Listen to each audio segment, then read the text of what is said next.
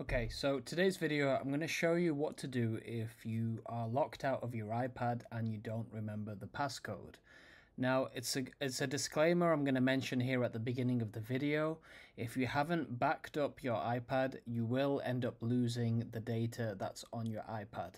If you do have a backup, then that's good news, because once you've reset and erased your iPad, you can just restore the backup. And the way I'm going to show you how to check if you do have a backup, if you have a phone which is also linked to your iCloud account, all you have to do is go on settings, click your name here at the top, then you press iCloud. From there, go on to manage account storage, then click backups. And if your iPad does have a backup, it should be listed here. You can see in this case I don't have a backup, so when I erase my iPad I won't be able to get my information back, but I'll know going forward I always need to have a backup for my iPad. So if you really don't want to lose your information on your iPad, your only best bet is to try and remember what the passcode is.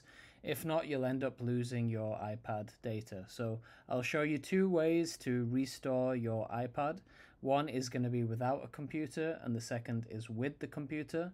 I'll put timestamps in the description so you know which part to click onto. So I'll show you how to do it if you don't have a computer you can use. So this is all going to be done directly on the iPad. You have to enter the passcode in several times incorrectly. Use this time to try and remember what it is, but if not, the iPad will disable for 1 minute, then it'll disable for 5 minutes, and then for 15 minutes. After that, it'll disable for an hour, and then there should be an option there saying erase iPad. So follow the instructions there to erase the iPad, and then once your iPad is erased, if you have a backup, then you can restore the backup from the settings menu. If not, make sure you remember to always have a backup saved to your iCloud. Now, for a computer, for example, I have a MacBook.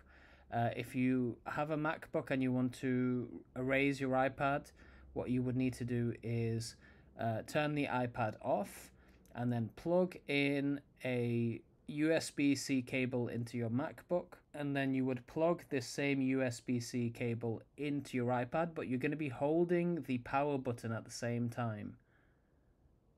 So to summarize, have your iPad turned off, plug one end of the USB-C cable into your MacBook, plug the other end into the iPad, but press and hold the power button at the same time. You'll get this image here of a computer, so keep holding that power button down until you see the computer logo on the iPad. And from there on the MacBook you should get a notification, and then you'll get a message saying, are you sure you want to restore the iPad to its factory settings? You then press restore and update. Then there's a message which says what the update does, that it's important for bug fixes, so you press next. And then there's a safety agreement which you can agree to. And from there, the update will start downloading on your MacBook. You can see on the bottom it says downloading iPad software update. Now, the iPad recovery mode usually only lasts for about 15 minutes. So you may find that it may go off recovery mode, but that's fine. Just do everything that I've said again once the update downloads. So turn the iPad off again, unplug it, re-plug it back in while pressing the power button, and then you can just follow them same instructions again, but the update would already have been installed onto your MacBook, so it will just update from there automatically.